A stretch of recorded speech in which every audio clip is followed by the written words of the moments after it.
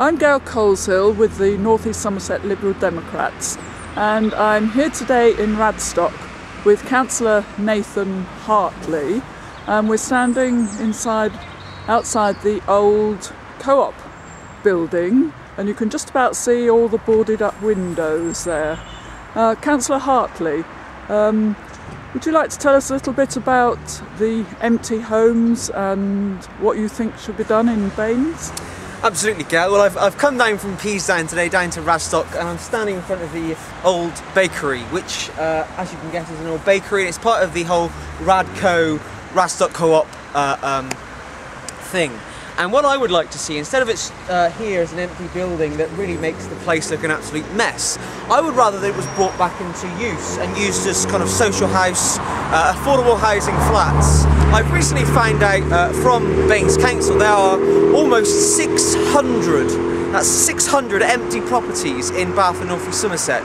And instead of building 15,000 new houses in Baines, which is what the Conservatives want to do, or instead of seeing 21,000 extra homes in Baines, which is what Labour want to do, I, as a Liberal Democrat, would rather see some of these old buildings brought back into use first.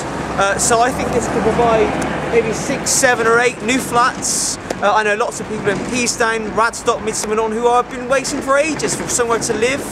So I think, you know, by developing this building and providing more social housing in this way, instead of building over on the green belt and destroying existing communities, that's certainly an answer and a way forward to providing more affordable and social housing.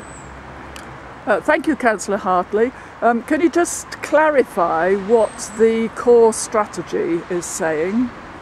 The core strategy is a very complicated bureaucratic document that is saying that about 15,000 houses should be built in Bath and North East Somerset by the year 2026. Now, just to divide that up into separate areas, that's about 2,000 on the edge of Bath, possibly Newton St Low as a location for that.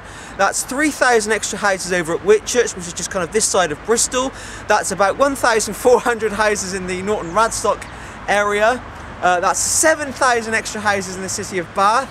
And then about 1,500 houses left to be built in other places such as Porton and Peasdown, which of course is where I'm a councillor, and I am fundamentally opposed to any more houses in Peasdown at the moment. So that's the core strategy, and the Conservatives have recently voted in favour of a document that supports that.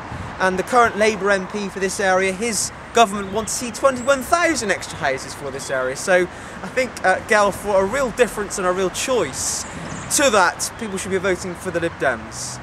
Thank you very much.